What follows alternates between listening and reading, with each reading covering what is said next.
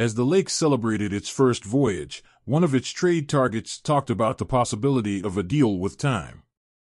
Take the opportunity to leave that like and subscribe to the channel. Activate the bell to be notified whenever there is a new video. Indiana Pacers player Miles Turner joined Adrian Wojnarowski on the WOJ pod last Sunday, and when the NBA insider asked if the Lakers should trade their picks for him, Turner couldn't hold back.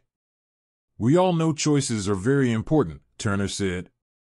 "And I'm looking for someone in the final year of my contract to want to make sure that as you get a return on your assets. If I'm what I offer for my blocking, I have incredible skill for Lake. The NBA can give a good conversation another time. It correctly identifies what is essential for both franchises. The Pacers will get value in exchange for him as an asset unless he and the team intend to extend their relationship from 2022 to 23.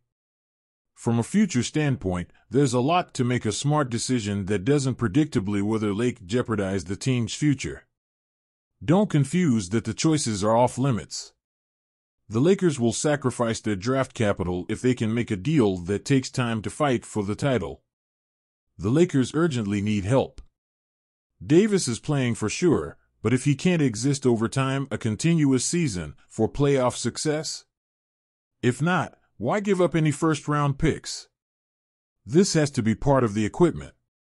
Several league executives and agents believe the Lakers will eventually relent, likely because of the Pacers deal.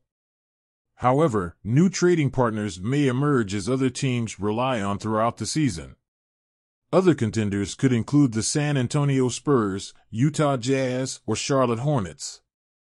This list will grow in December and January as agents become free-signed to trade.